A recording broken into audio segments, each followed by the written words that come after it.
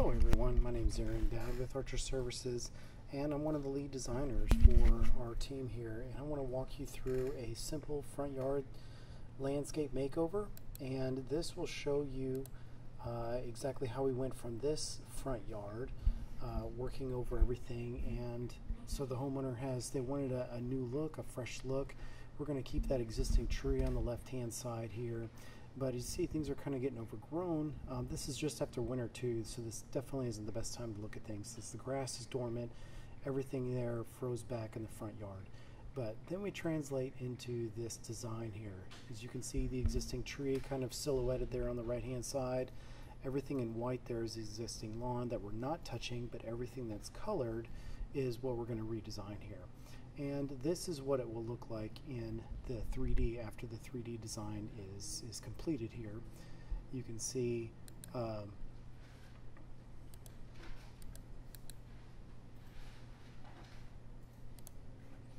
the different layers that we created, trying to keep things open and visible. You can see the existing tree on the left hand side and the different layers and colors, and they also wanted to add that stone border.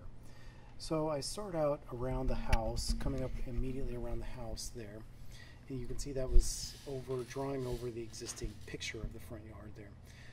I start out by doing a little gravel border around the foundation of the house to prevent any splash up and keeping soils away from it. Depending on whether a house has gutters or doesn't have gutters, how much water is splashing down will kind of depend on how wide that needs to be. So I usually take each house into instance. 12 inches is kind of a minimum, but I'll go up to even 2 or 3 feet if the overhang is big enough. And then here, getting into the outline, the shape of the beds. This sometimes takes a little while. It's about kind of looks and what feels right, but I also take into consideration there, you see the property line on the left-hand side.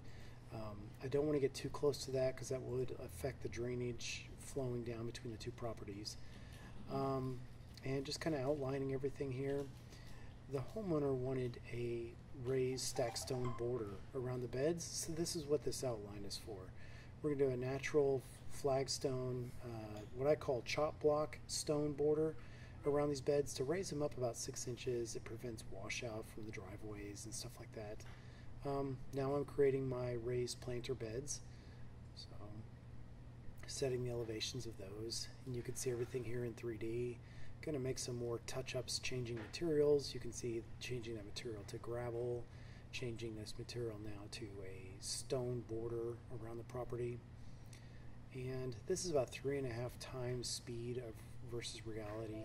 This design in real life took me about 20-25 minutes here to get everything done, and that was after the house and the base plan was put in. So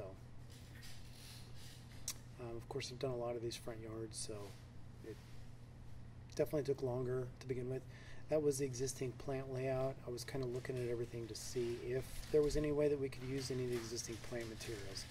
But with how mature everything was, I just didn't think there was anything good. I thought, let's start out with the first try to see if we could just start from scratch. So kind of going through, starting usually at the house. I start out by adding some sunshine ligustrums. I thought against the red brick they would really pop out. I didn't think to start it all the way in that far left hand side. I wanted to keep it more centered in front of the windows. So those are a bright yellow, and then I just added in I thought kind of a centerpiece around that bed would be real nice. I started out with a holly tree, but I changed that later. Those pink symbols are annual flowers, so that's my representation for annual perennial flowers. That'll be really nice to pop out around that big curve and right there by the front entryway. I changed that holly now to pineapple guava. It's a little lower, rounder, softer shape. I thought that would be nice, and it's kind of a grayish film on the leaves are kind of like an olive green. With the angle of the sidewalk the way it came in, I thought, let's kind of maybe tweak these here and put them at a 45 rather than a straight. They'll actually almost look straight when you're pulling up the driveway just because the way everything is lined out. These are agapanthus. They just provide a nice pop of color, the beautiful blue flower that comes up on everything, and then some nice, really low growing nandinas, maybe the Harbor Dwarf variety there. And then I always like to do a nice backdrop behind my annual color, so that's what this is here, a nice boxwood, maybe some baby gem boxwoods They stay real short and they grow real slow, so only need a few prunings a year to keep them at a good height. But a nice green backdrop is just fantastic. It makes that annual color pop out even more. So then add another, and I'm going to add some 1 gallon boxwoods here, because again, trying to layer things down, and we're getting pretty short there, so I'll do some 1 gallon ones there.